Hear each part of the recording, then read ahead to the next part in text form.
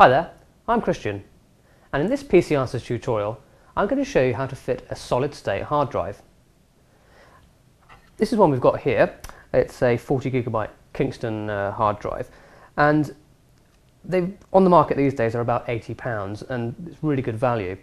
And this is what you want to use as a boot drive these days, simply because transfer speeds are really quick with solid-state drives compared to a traditional hard drive such as this one. And as I say, capacity, because it's 40GB, it's absolutely ideal as a boot drive rather than all your other data. So that doesn't render the traditional hard drive useless, because if you have terabytes of movies, photos and music, you'll still want to use one of these to dump your files on. But in terms of a boot drive, it's SSD, which I'm going to show you now. And as you can see here, it's a SATA-based device for power and data, and that is exactly the same interface as you'll be used to on a traditional hard drive. And if I compare the two there, you can see it's exactly the same connections.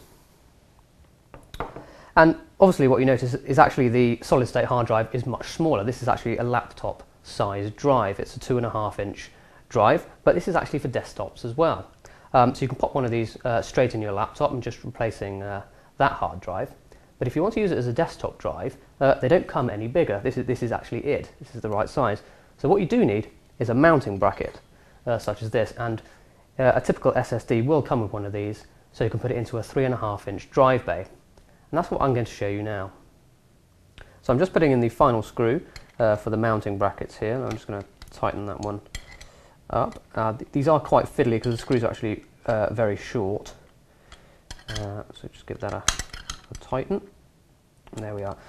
And as you can see, both mounting brackets are firmly in place. And even though a solid-state hard drive doesn't have any moving parts, you do want it secure in its drive bay. Otherwise, the fan in your machine may move the drive about, even though it's connected, and that might knock out one of the SATA cables, and then you'll lose some power there. So it is best to keep it tight and slot it into one of your spare 3.5-inch drive bays. Now, if you're using this as a boot drive replacement, you'll want to take out your existing hard drive that will have your Windows partition on it and put this in instead. So in this PC here we have the 3.5-inch boot drive. We're just going to unplug the SATA power cable so we can take it out of the drive bay. And on this case there isn't actually screws to hold this drive in. It's actually a plastic slot loading device, so we just need to take that back, unlock, and hopefully that will just slide out. So that's our existing boot drive.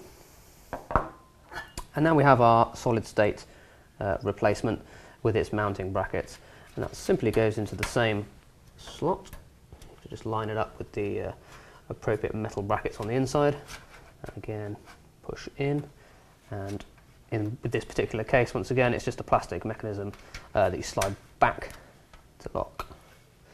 And you can now see the exposed SATA ports, and you'll be ready to put the SATA power and SATA data cables straight back in.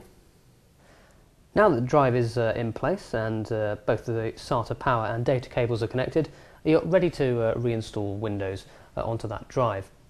Or if you've removed an old boot drive and you want to actually clone that directly straight onto there, you'll find that most SSDs actually come with some cloning software, or you can buy something like Acronis TrueImage, which you can use before you install the SSD to completely copy what's on here and put it onto there once that's installed.